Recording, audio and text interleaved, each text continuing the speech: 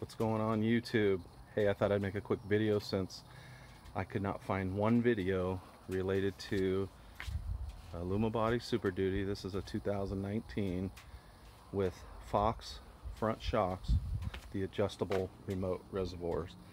And so let me just tell you, I wanted to buy the Carli commuter kit or the backcountry, and I kind of built my own, like most dedicated and responsible truck owners. Did my research on these trucks before I bought it. I had an 03 for 15 years that I drove. So let me just tell you, let me get in there so you can see. So they don't mount on the reservoirs just the way the shock mount is. So they come with a separate mount like that for the reservoir. And you can see right on top, I mounted this one. So the adjuster's on the top, and on the other side, the way the wheel well was, I mount it so it's on the bottom. And according to Fox, it doesn't really matter.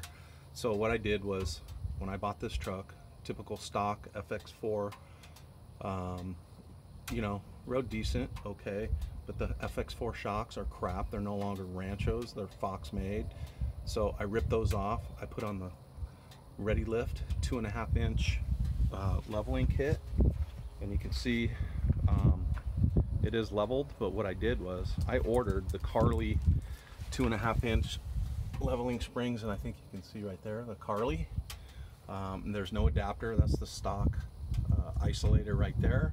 But what I did do is I ended up selling the bushings and the shock extensions, and I knew I wanted Fox shocks, so I just want to review these real quick, and I'll tell you that it rides awesome.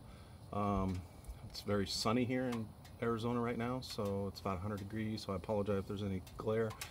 But what I like about these shocks is I can crank them all the way up to 9, the stiffest, because I do commute about 50 miles a day. Round trip, and then if I want to soften them up, we can go up 4 peaks, you know, up the trails, the mountains here. I can drop them down to a softer ride. But anyways, I left the Ready Lift sway bar extensions on and the bump stop extensions. You can kind of see there and there.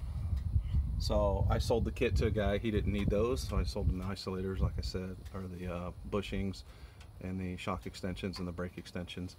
The other ones, this one came with 2, so I used that one, but it came with another brake extension.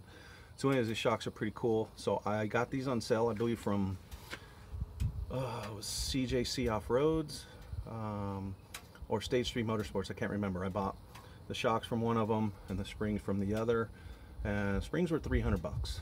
So not bad at all. Now the linear rate springs, so they're, you know, they tighten up the more they get compressed. They ride great. Shocks are awesome. On the back, I just put the smooth body Fox shocks, and I'll tell you, I got these right here on sale from, I believe, CJC or Stage 3 for $6.99. So 700 bucks. 300 bucks for the springs. That's 1,000, and I think I paid 300 for the back. 1,300 bucks. It's basically the Carli commuter kit. And then minus the price, you know, if you want to do the sway bar extensions, the bump stop extensions. I did do the 2-degree caster shims also. So anyways, just to let you guys know that these shocks are definitely worth it. Way better than the FX4 crappy Ford ones. And springs will go good with them too for 300 bucks. Why not? All right, thanks guys for watching. Talk to you later.